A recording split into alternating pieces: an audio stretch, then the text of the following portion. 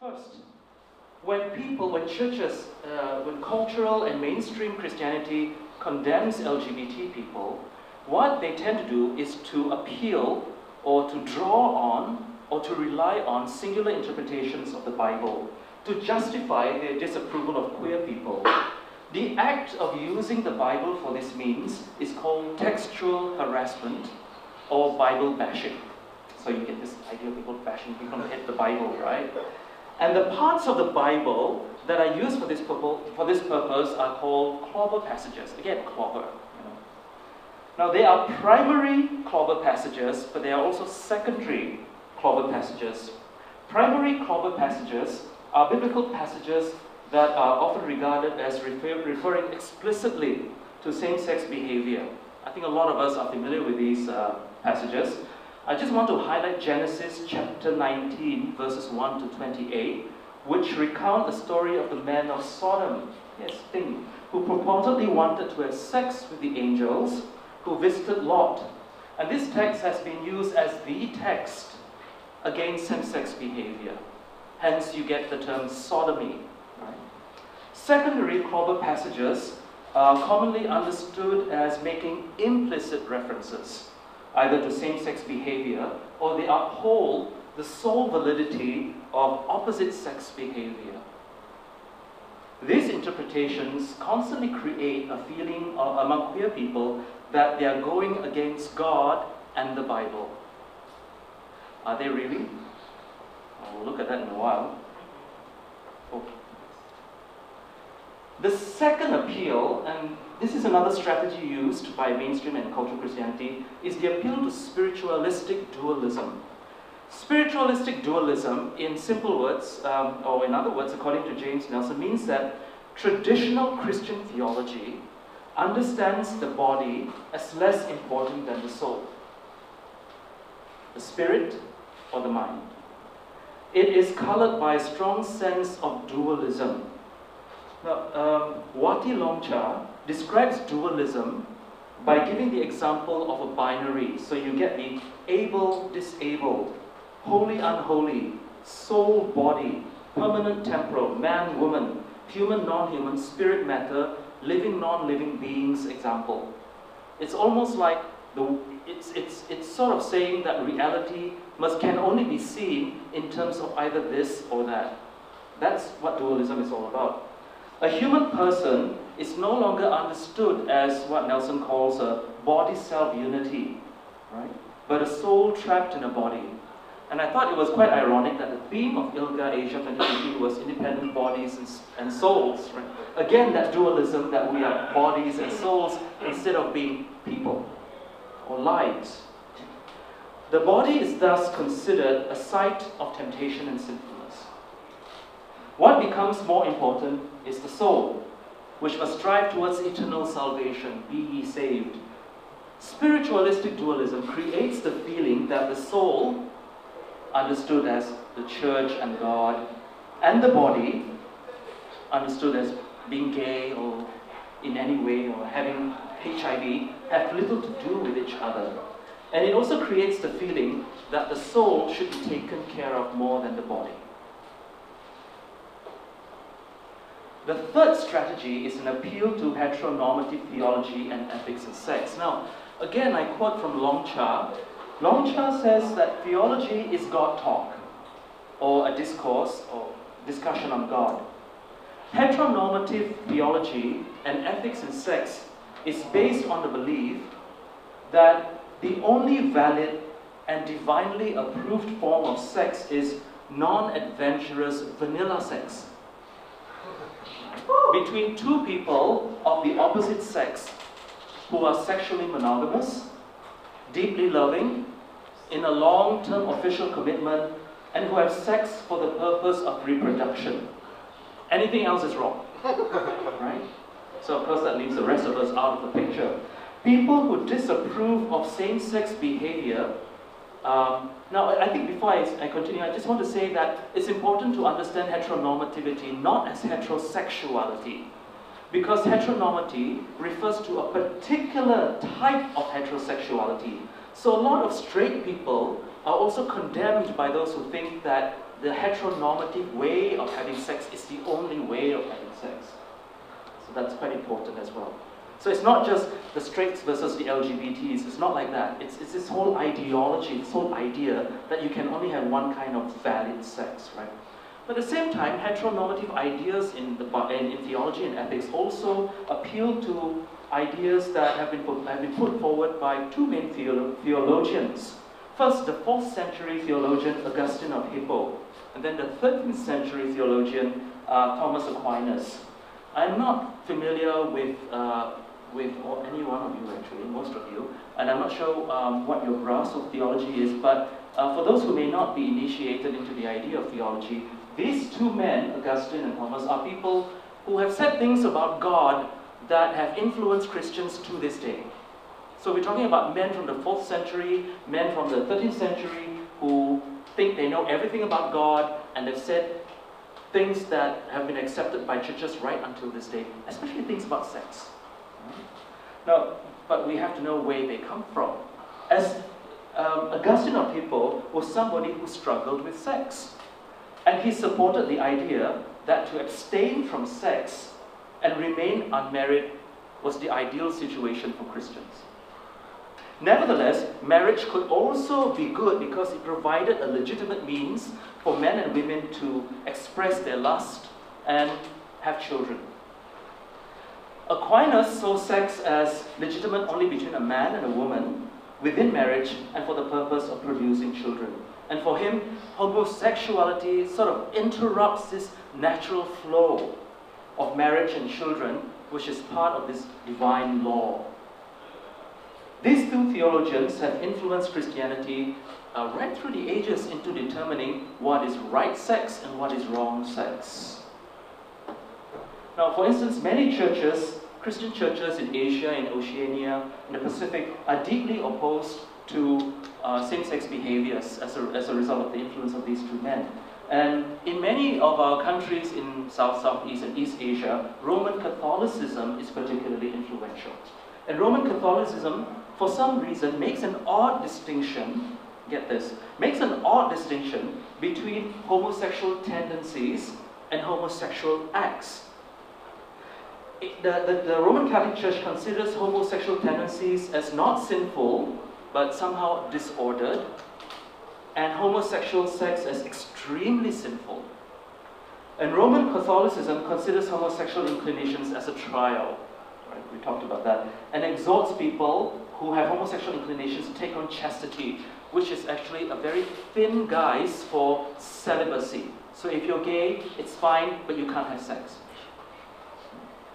And many queer people who try to follow the teachings of the church are thus led to believe that if they don't do what the church says, they're going against a divinely ordained naturalness. Whatever that means. Fourth, there is this appeal to notions of prohibition and punishment. Now, there are mixed ideas among global Christian communities that HIV and AIDS are forms of divine punishment. Mainstream Christianity, so those major churches, tend to shy away from connecting HIV and AIDS to ideas of punishment. For instance, the Anglican Communion, the primates, the leaders of the Anglican Communion have declared openly that HIV and AIDS is not a punishment from God. And the Roman Catholic Church has stated that its organizations provide like 25% of all HIV treatment, care, and support throughout the world.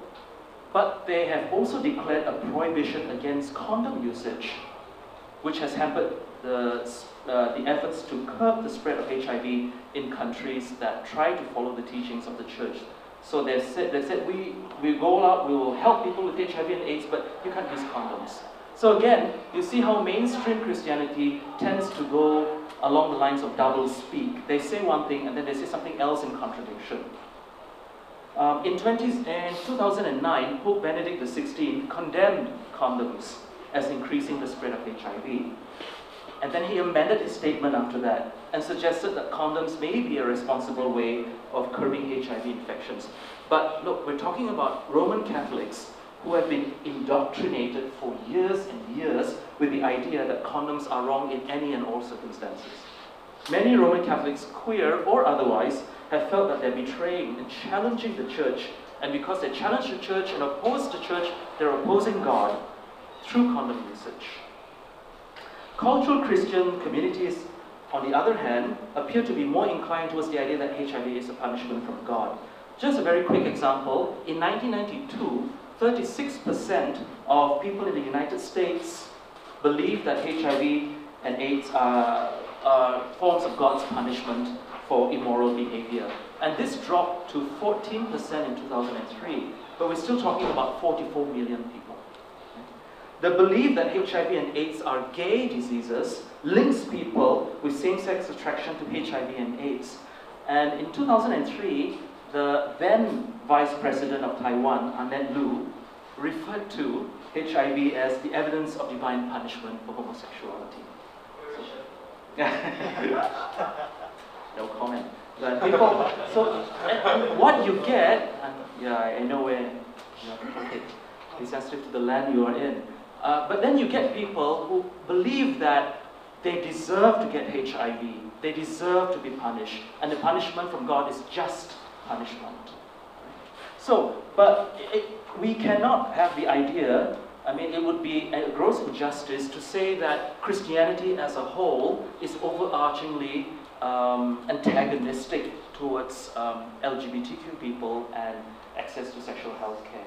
Because it's, I think a simple allusion would be to look at Christianity as a knife. You can use it for good purposes just as you can use it for non-good purposes, you know. So how do we look at Christianity from perspectives that can combat discrimination and encourage access to health care? I suggest that there are 4 ways of looking at Christianity that assist us in that direction. To look at the overarching message of Christianity, alternative interpretations of the Bible, queer theology, and affirming theologies of HIV and AIDS. So first, the idea that we can appeal to alternative interpretations of the Bible. Let's not forget that the Bible is a record of testimonies by ancient people on their experiences of God.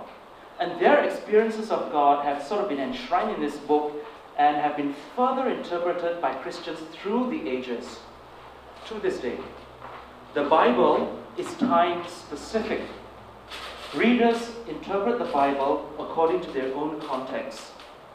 Therefore, there is no one singular overarching interpretation of the Bible. Every single person who reads the Bible interprets it according to his or her own way.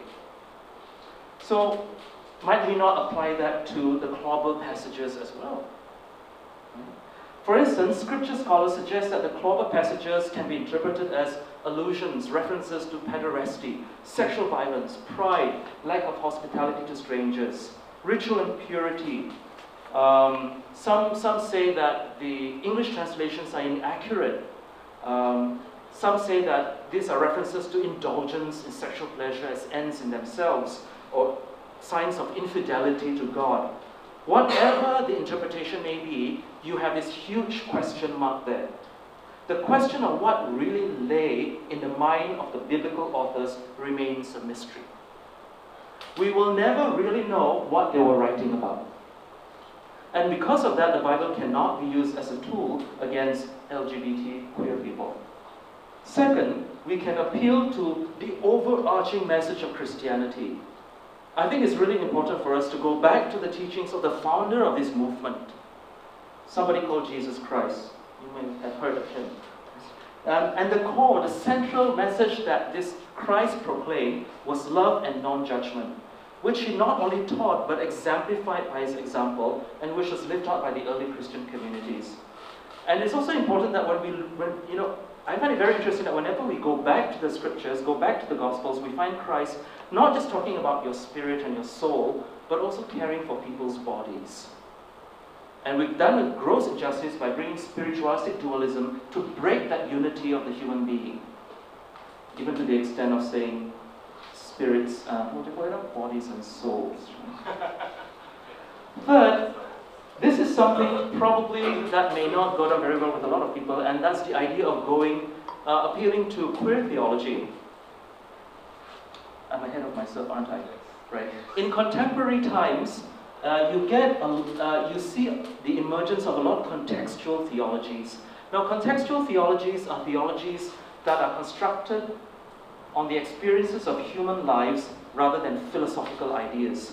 And some examples of constructive theologies include liberation theology, black theology, feminist theology, and then you have Asian theologies and queer theology.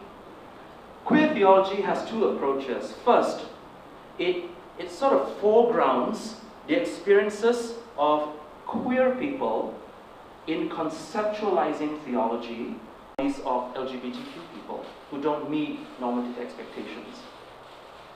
I'll finish up now by looking very quickly at affirming theologies of HIV and AIDS. The theology of HIV and AIDS is based on the Christian idea that Christ is the head and we are the body. Right? And you get this idea that if someone's body has HIV, then it makes sense that the person's head also has HIV. So if Christians have HIV, the body of Christ has HIV, then the head, Christ, also has HIV. And so you get this idea of the body of Christ having AIDS. The body of Christ is HIV-ridden. Okay. So to reach out to people with HIV and AIDS is to reach out to Christ himself. So that's the basis, one of the bases of the theology of HIV. Second, the idea of the body of Christ suggests that Christians everywhere are all interconnected. And if one member of the whole Christian body suffers, all parts of the body suffer. So we have this idea that when this idea sort of supports a further idea that if people reach out to other people who have HIV and AIDS, they are actually exemplifying and imitating the example of Christ who reach out to those who are marginalized. And lastly, the idea of the body of Christ invites people to see how those who are living with HIV and AIDS are bearers of God's mission. And this comes from the wisdom of Erlinda Centurias, a Filipina UCC member. And she says that HIV people are not to be pitied because they minister to us. People with HIV and AIDS are bearers of God's mission. And when they try to make meaning of their lives and appreciate life, they teach us how to appreciate life more deeply and purposefully. So, just to recapitulate very quickly, you have strategies against queer people, and you have strategies for queer people.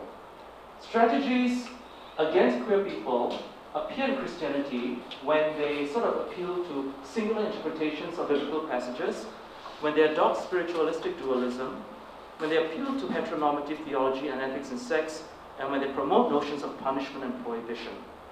On the other hand, Christianity can become a powerful force in support of people with HIV and LGBTQ people when they look at alternative interpretations of the Bible, the overarching message of Christianity, when they appeal to queer theology and affirm theologies of HIV and AIDS. I'll stop here. So I want to give you a little bit of, I'm very focused on the context of Singapore, and I'm going to share, because that's my experience and my base. And the current situation, the participation in supporting health services is quite limited in Singapore, in terms of, especially towards HIV work. Okay, from my knowledge, there are only 3 main churches involved. My church, Free Community Church, FCC, Kampong Methodist Church, who organized a symposium on during World AIDS Day to educate people on HIV, and invited Dr. Donald Master over because he was a good friend of the retired Bishop Reverend Yam, and collaborating on that. Then City Harvest Church, which is in the news lately because the pastor and several board members were convicted of misappropriating funds in the church. They have a ministry ministering to the HIV positive persons in CDC, the Communicable Disease Center. Okay, that's what these are the 3 churches I'm aware of. Other faith-based organizations are involved. A Buddhist group, Chih, I think we have Chih here as well. Chih is from Taiwan. So we have Chih in Singapore, who also provides support for HIV positive persons. Now, very quickly, issues and concerns that I'm concerned about is that the support had been quite limited to charity, about money, providing financial support at distance without encountering the HIV positive persons. So that distance is still there, and the judgment, the seeing HIV as a punishment is still persistent. It did not resolve the issues. The volunteers at CDC from City Harvest, from my impression, this is my impression, I want to say this is my perspective, seem to be more concerned with deathbed conversions than the actual, than the love for somebody. I think it's a form of love because they are concerned with saving souls, right? Now, I must say, I feel, I myself find my own bias a bit discomforting as well, because I see the work and the positive results of the work they do in ministering and providing spiritual care and care in general for these patients at CDC. They actually provide massages and stuff. They really care for them. So while I may be a bit, I may be concerned about them trying to have that big conversions, I know that there is good that come out of the work they do. And I wonder, and I think that there might be, during the encounter with the patient, that they learn to really listen about the situations of their lives and change their minds about LGBT people or people living with HIV. So that's one of the things. Now, there are also views that differentiate between innocent victims and those who make a lifestyle choice, for example, gay men and sex workers, and reinforcing the understanding of divine punishment. They seem to have privileged those who are innocent victims, and that's where they go towards. So, the strategies I think we need to do is to decouple access to health services from faith and cultural values and move towards justice, equality, and love. Okay? And theologically, love and care for a person and not judging, as Joseph has outlined in the first part, is critical. And Singapore is a secular society. Christians form at most 15% of the population. That should not influence, and likewise in Taiwan, they do not form the majority. But they have a disproportionate amount of power, political and otherwise, and financial, and that is one area that we need to think about. I also want to warn that Christianity is not monolithic. It is not one Christianity. The loudest voice represents a fringe. Our strategy should be learning from colonialism, divide and conquer. We divide them. We identify those shrill, extreme, radical voices on one side and address the middle silent majority. Address and point out the inconsistencies and with the teaching of love and the direct impact it has on human lives, LGBT lives in particular. Okay? We have been doing advocacy behind closed doors. They can do the behind closed doors, so can we.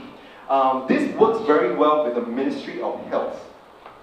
They approach us to be part of focus groups to discuss issues that we are concerned with. And they implement policies. Unfortunately, the opposite happened for the Ministry of Education, same as Taiwan. The religious right has infiltrated the Ministry of Education. While because the people working in the Ministry of Health understand public health. They understand decriminalization is vital to education and prevention of HIV and many other things. So this is the area that we work. Now, one of the things that we have done in the past was, in the past 5 years, our prison services do not provide HIV medications to prisoners. They have relied on religious organizations to go in to provide for the medication. This is how our state runs, okay? A lot of the gaps are filled up by charitable organizations and largely faith-based ones. So Tzu Ji went in to provide medications for the prisoners, and we also collaborated with them. Tzu Ji in Singapore is the Institute of Public Character. Therefore, whatever they are, which means that if you donate to Tzu Ji, you get tax rebates, right? But they are scrutinized at a very, very detailed level how they use the money. They can only use the money to fund Singapore citizens. So we went in to cover the difference. We supplied medications to 19 women in prison. And when I found out 19 women, and I have the bias thinking that HIV only affects gay men, right? I myself had that bias back then. I was like, 119 women. And I realized that these are most likely sex workers who have somehow been caught or arrested for violating or for overstaying or whatnot, and get in prison. Now, we started discussing with them, with the minister, my Bishop Yap has built up a relationship with them, and then discussing with them like, this cannot be. You provide medication for these folks for whatever other ailment they might suffer from. They might have TB, they might have other complications, you provide medication. But here, you do not provide the antiretroviral, which is stupid. If you provide the antiretroviral medication, the HIV medications, then they would live a healthier life, and they would not need all the other medications, which is more expensive. So there was some negotiation going on, and they decided to start providing the services. Now, this part I'm a bit, I don't want to say too much because there's a part illegality on our part of what we've been doing. We've been bringing from Thailand the generic HIV medication because we could do that. But when the state took over, they could not, because of the free trade agreement, they cannot use generics.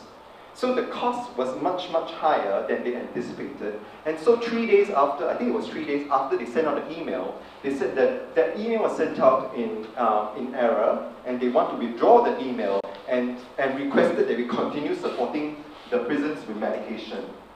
Reverend Yap said no. And it caused a lot of issues on our side because some of our folks who have been volunteering go, we cannot put people's lives at risk. But Reverend Yap's statement to them was, the blood is not on our hands, it's on their hands. And that pressure caused the government to, within 2-3 months, to pass through, I don't know how, I don't know from which budget, to start supplying medication, and since then they have supplied medication to all HIV positive persons in prison. That kind of work, we need to be very careful. I struggle on the part where there's advocacy, but there's the individual lives that is at stake. And that balancing that is something that I still trying to learn. And then finally, the last one is, we actually have a lifting of the travel ban of HIV positive persons to Singapore on the 1st of April 2015. This took years of negotiation, backdoor discussions, and pointing out this stupid, this is embarrassing, right? We are supposed to first world country, and here we are having this. But when it was lifted, there was no announcement. Even I didn't know. And only, later on, one of my friends who wanted to travel to Singapore asked me, and I checked with one of my friends who was in the know of all these things. And that was only 5 months later that I found out that it was lifted. They did not do it with much fanfare. This person works within the Ministry of Health, said that they do not want to create much noise about this because it will create a backlash.